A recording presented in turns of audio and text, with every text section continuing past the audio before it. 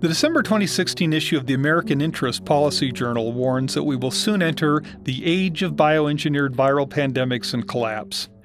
Many experts say natural or bioengineered viral pandemics are inevitable due to new technologies that make it easy to modify DNA of an existing virus, making it more lethal or transmissible. Whether created and released by a terrorist group or one dedicated individual, a bioengineered virus could cause both the pandemic and, as people react, a collapse in economic activity and loss of law and order. This video explains the pandemic and collapse threat and outlines measures you need to take to prepare. I'm Dr. Drew Miller, Director of Advanced Analysis Applications. I'm an Air Force Academy honor graduate with a master's degree and PhD from Harvard University. I served in the senior executive service in the Pentagon and in the top Department of Defense think tank, and currently run a consulting firm that conducts comprehensive risk assessments, business strategy war games, and helps organizations design robust, cost-effective risk mitigation measures. This is from the Brookings Institute, one of the most respected think tanks in the world, describing how a single individual can create a deadly bioengineered virus and release it. For new bioengineered viruses, there will likely be no immunity or treatment. We have already had some bioengineered deadly viruses. In 2001, Australian researchers attempting to make a contraceptive vaccine for pest control inserted a good gene into mousepox virus and accidentally created a lethal new virus. It could be an accidental release that leads to a bioengineered pandemic, a lunatic, a terrorist, or a nation-state that develops not just a deadly virus, but a vaccine for it and uses it in a secret biological attack. In 2010, researchers for the first time were able to design and produce cells that do not exist in nature without using pre-existing biological matter, the latest evolution in the rapidly advancing field of synthetic biology. DNA manipulation technology like CRISPR enables a small group or even an individual to much more easily create tailored, genetically modified organisms. Through bioengineering, a lone terrorist or a Revolutionary Guards lab in Iran can create a human-to-human transmissible version of avian flu. Dr. Tara O'Toole, former director of Johns Hopkins University Center for Civilian Biodefense Strategies, warned in congressional testimony that we are in the midst of a bioscientific revolution that will make building and using biological weapons even more deadly and increasingly easy. You don't have to use advanced technology to create a new lethal virus. Studies have been published that describe simple steps to modify avian flu, a very lethal virus, into a potentially human-to-human transmissible form that experts have warned could kill 1 billion people. When I tell people that there is a do-it-yourself biosite and thousands of people doing DNA manipulation and bioengineering experiments in their garages, most people don't believe me. But it's true. There are biohackers and many good-intentioned people trying to develop cures for some disease, but some are likely Unabomber lunatics and terrorists. While Ebola caused great harm, it is not very contagious. Its low transmissibility limits its ability to cause a pandemic. Avian influenza, on the other hand, which we know has been modified in labs to be air transmissible in some mammals, could yield the worst pandemic mankind has experienced. The worst threat is a deliberately bioengineered virus that Iran or North Korea or a terrorist group creates, with the combination of high lethality and transmissibility, plus a period when infected people are contagious before their symptoms show, so victims spread the virus for a few days before they get sick and show obvious symptoms, unknowingly spreading the virus everywhere. Compared to a nuclear weapon, a bioengineered virus could kill far more people and not threaten the attacking group, since we probably couldn't detect or prove who released the virus, and they might develop a vaccine before they release it in case it spreads back to their nation. The calculations shown here illustrate how a small terrorist group, in this case 30 Iranian Revolutionary Guard volunteers, spread a bioengineered virus in U.S. airports that, like smallpox, yields infected people who are not sick and showing symptoms for a few days, so they also spread it. While the Center for Disease Control will quickly detect a pandemic when infected people show up at doctors' offices, in this example it will be far too late. 5 million Americans would be infected, and the virus would be present in probably every state and major city, and perhaps most towns as well. Quarantine will be impossible at this point. The pandemic will be unstoppable, and we will experience the worst disaster and loss of life in our history. A pandemic is coming, inevitable as many experts report, and yet the nation is not preparing for it or even talking about it. Nassim Taleb wrote a brilliant book, The Black Swan, The Impact of the Highly Improbable, that explains why these warnings are ignored. We consistently ignore threats of really bad events that we've not experienced before. In his best-selling book, Taleb explains how standard risk management practices, along with common thinking errors and organizational behaviors, make us suckers for black swan disasters. There are lots of warnings of a bioengineered pandemic coming, but because it's never happened before, people foolishly think it's a low probability event. That is absolute nonsense.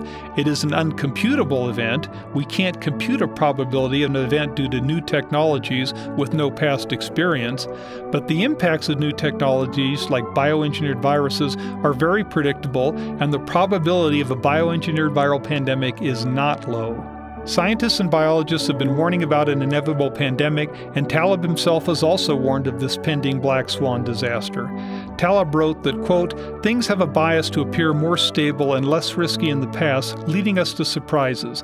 The history of epidemics, narrowly studied, does not suggest the risks of the great plague to come that will dominate the planet," unquote. What Taleb recommends is to identify the full range of feasible disasters and focus on the consequences, that is, to evaluate the possible impact of extreme events. Trying to guesstimate a probability of occurrence is a waste of time, and assuming the probability is low is a deadly mistake.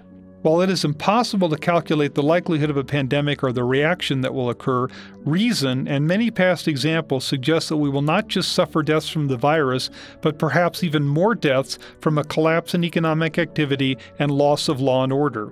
The definition of collapse I use is shown here, along with the definition of an existential threat. Many experts who have warned of pandemics have reasoned that a viral pandemic could kill most of our population and set civilization back for many generations. Our just-in-time delivery economy is extremely vulnerable to disruptions. Taleb and a host of experts have warned that we have built a very fragile economic system. Not just businesses, but hospitals have just-in-time delivery of supplies, sourcing from lowest-cost providers on the other side of the world. Panic buying and hoarding will occur, and many gang members and normal people will start stealing food and essential supplies. Thus, when a pandemic hits, law and order may quickly vanish in many cities and eventually in wide areas. When the availability of food and water is threatened, widespread marauding will occur. In 1977, New York City suffered a lightning strike that caused a power failure for one night. Over 3,000 arrests were made for looting, 400 policemen were injured, and 500 fires were started. In a pandemic, the government will tell people to stay home to avoid catching the virus. Food and delivery vehicle drivers will quickly figure out that they risk being killed by exposing themselves to the virus or getting shot by marauders out stealing food. After Hurricane Katrina, looting spread rapidly through New Orleans, often in broad daylight and in the presence of police officers. 1/3 of the city's police officers deserted their posts. The ensuing violence scared truck drivers, with many refusing to go into New Orleans without military escort. A pandemic will be orders of magnitude worse. While it's normally a big electricity outage or disaster that triggers a collapse and loss of law and order, there are so many bad people nowadays that thousands of people can riot and maraud and kill people without any cause. This is what happened in cities across the United Kingdom in 2011, with 4 nights of looting, arson, attacks on police, and murders for no reason. We have flash mobs in the United States today where people use social media to assemble a big crowd to overwhelm a store and shoplift with impunity. It happens so regularly today that it doesn't get much media attention. So what should we expect in the event of a far worse, deadly viral pandemic? Pandemonium, collapse, and widespread, long-lasting lawlessness. Food stores will probably be sold out or looted within the first few hours of news of a spreading deadly virus. It will take half a year to develop a vaccine for a new virus, and only a small percent of the population will initially receive treatment. Many people won't accept their families starving or dying while they wait their turn. Food truck drivers won't risk working with the threats of either catching the virus or being killed by marauders. Even people with the courage to face the risk of catching the virus may change their mind when they realize they could bring a fatal virus home to infect their families. Those that do keep working, medics, firefighters, and police, are likely to soon be sick or dead. we should expect that most economic activity, public services, production of essential goods, and transportation will cease. Law and order may vanish in large areas for long periods of time. While I've given lots of briefings on the pandemic and EMP threats and other disasters that could trigger a collapse, as Taleb explained, people overwhelmingly just ignore Black Swan risks. So to help make individuals aware of this threat and the vital need to prepare, I wrote this novel, Rohan Nation, that describes the aftermath of a bioengineered viral pandemic and the collapse that results and lasts for years. The book Rohan Nation, Reinventing America After the 2020 Collapse, gives a realistic description of how the struggle could play out, describing a community of survivors in Colorado who are still struggling with collapse threats 3 years after the pandemic first hits. While this briefing is focused on pandemics, there are other disasters like an electromagnetic pulse solar event or a high-altitude nuclear detonation that could destroy our electric grid for over a year and trigger a collapse. We face these 6 major trends that make us far more likely to experience an economic collapse and long-term loss of law and order.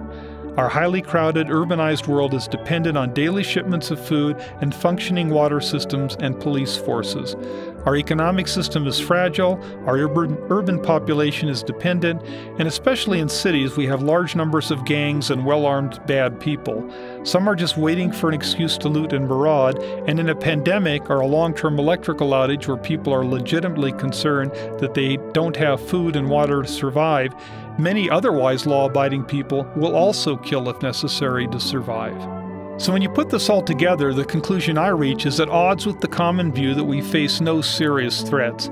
The destructive power of an individual has grown so high that a lunatic Unabomber or a terrorist group or North Korean agents could release a bioengineered virus that, along with our fragile economy and dependent vulnerable population, we would not be able to deal with. The collapse in the economy, food shipments, and loss of law and order could lead to devastation most Americans can't imagine. The good news I can offer you is that there are a lot of very simple and largely low-cost preparations that can reduce your vulnerability to a pandemic and collapse. The rest of this briefing focuses on preparations that can greatly improve your odds of survival. Warren Buffett insists that the CEO should regard his position number 1 as the Chief Risk Officer. Now you have a lot of other functions too, but you should wake up every morning and think about, is this place built to take everything? This is the need to prepare for pandemics and other disasters, assuming a collapse of the economy and loss of law and order. Assume you'll be on your own for security and assistance. When was the last time your company compared the benefit of reduced investment in inventory to the cost of lost sales from supply chain disruption? Do you have plans to protect your associates at home as well as at the workplace from a pandemic, from loss of law and order? Can your organization find local suppliers, new services and products to offer when a collapse hits to retain value, keep operating, and improve your chances of survival? Many clients are surprised to discover that there are often single points of failure vulnerabilities in their supply chain. Knowing this, you might develop an alternative source, require the supplier to generate redundancy, stockpile this part, or require suppliers to warehouse a minimum amount in a reliable location. Local sourcing, even when more expensive, may be better. Highly complex processes that cannot be sustained without specialists and unreliable suppliers should be reconsidered. Flexible, more sustainable forms of operations that are costly and uncompetitive in normal times may be the only way to keep operating during a period of collapse. Low-tech production systems should not be abandoned and sold off, but warehoused for emergency use. The ability to keep operating or recover faster than competitors can yield huge payoffs, but in some scenarios you probably are better off shutting down, securing your facilities with a program in place to safeguard your assets and protect your people. The first thing you need to do if your organization has a formal enterprise risk management or business continuity plan is to throw out the standard risk assessment matrix. It is widely used and seems to make sense, but it makes you a sucker for Black Swan events since people always assume that something that hasn't happened before must rate as low probability and is thus ignored. Identify critical risks to your organization and deal with them. Do not ignore threats from new technologies and changing situations that obviously cannot be reflected in historic statistics. The most valuable tool we use for risk assessment is this multi-criteria decision analysis scorecard that allows us to compare a variety of risk mitigation measures against a broad array of threats, consider all the relevant criteria including our vulnerabilities, costs of mitigation measures, and other factors. You enter risk mitigation options in rows, and in the columns you enter a wide variety of criteria to consider, including how well different risk mitigation measures address multiple threats and disaster recovery capabilities you need, how expensive they are, and how easy or difficult to implement. A3 consultants can work with your staff to gather and estimate the information needed, select criteria relevant to your situation, assess different risk mitigation measures, and use the multi-criteria decision analysis tool to identify the most cost-effective set of risk mitigation measures. In general, what we look for are risk mitigation and disaster response capabilities that are broadly useful and effective at minimum cost. I made a presentation on assessing Black Swan risks and identifying cost-effective risk mitigation measures at the 2016 National Conference of Business Continuity and Disaster Response Planners. A3 has done supply chain vulnerability analysis in a variety of industries. You do not have to analyze every possible disaster event in detail. Instead, we can show you how to identify a broad range of feasible threats and their consequences, group the common impacts and effects, then look for risk mitigation measures you can prepare to deal with the full scope of threats and impacts most effectively. Our risk assessment methodology, consulting, and our cost-effective risk mitigation development software makes this comprehensive analysis feasible and affordable. Our software and the methodology for enterprise risk assessment and management is a very disciplined analytic approach. We can train your staff to use our software tool in a few hours. It looks difficult and complicated, but we teach our clients techniques to make complex analysis understandable in a very coherent, convincing, and credible presentation. Our clients report that this is the most important tool for supply chain risk assessment and enterprise risk management they've ever used. It helps you identify, modify, and improve, and then select the most cost-effective risk mitigation methods that cover a wide range of risks at lower costs. It's an extremely flexible, effective tool to help show decision makers not just all the information, but demonstrate that you really have considered implementation issues and costs, and that it's not just a spending wish list. Since the problems of a pandemic, long-term electrical outage, or other collapse situation would be so vastly different from normal operations and hard for people to imagine, the best way to plan for it is not to hold a meeting, but to participate in a business strategy wargame. Business wargames are the ideal way to stress test new product development and strategic plans, and the best way to get insights on how to deal with pending threats you've not faced before. These are pictures of a war game we ran in January 2017 where participants dealt with disruptions from new Trump administration international trade policies and a likely trade war, followed later in the war game by disruption in international shipping from a pandemic.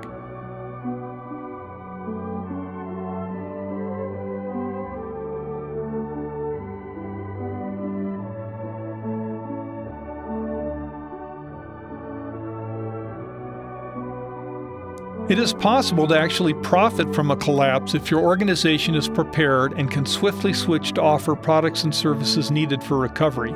You can also do hedging and investments that can profit when the vast majority of companies are shut down and taking huge losses.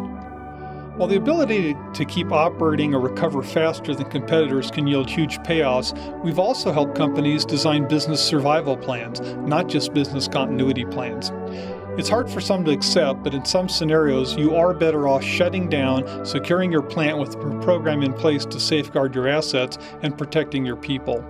Throwing up your hands and saying, "We can't prepare for such horrible disasters," is intellectually incorrect and irresponsible. There are sensible, low-cost measures that you can take to secure your facilities and personnel. Indeed, it's generally easier than trying to keep operations going during a severe disruptive threat, and it's easier than trying to keep your complex IT systems safe from cyber attack. Contact us for more information or questions on issues covered in this briefing, or to request a copy of our white paper on cost-effective risk assessment and mitigation.